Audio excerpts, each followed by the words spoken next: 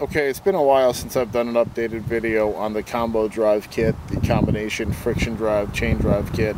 The kit it's not in production, it still is prototype, but I just wanted to give you an update on it. Just a couple changes since last video. Instead of these slotted rear support bars, I just went with a fixed length, so it reduces any chance that the chain may slip down.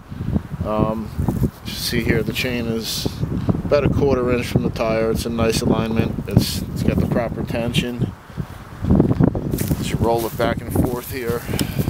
See, everything's spinning nicely.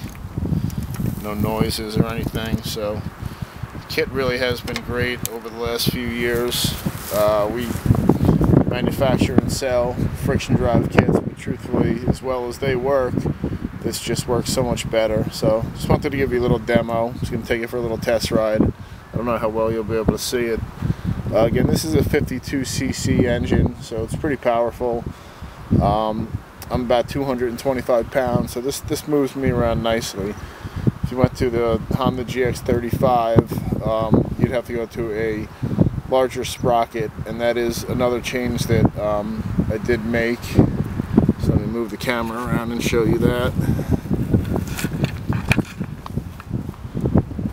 Now the sprocket it's a third-party sprocket. It's called the clamshell hub adapter, and it's 100% concentric, so you don't have to waste your time with those other sprockets, the ones that are with the rag joint assembly that are attached to the spokes. This attaches directly to the hub, and it's again 100% concentric, so it's perfectly in alignment. So that's why the kit is working so well also. So again, I'm just going to start it up and give you a little test ride.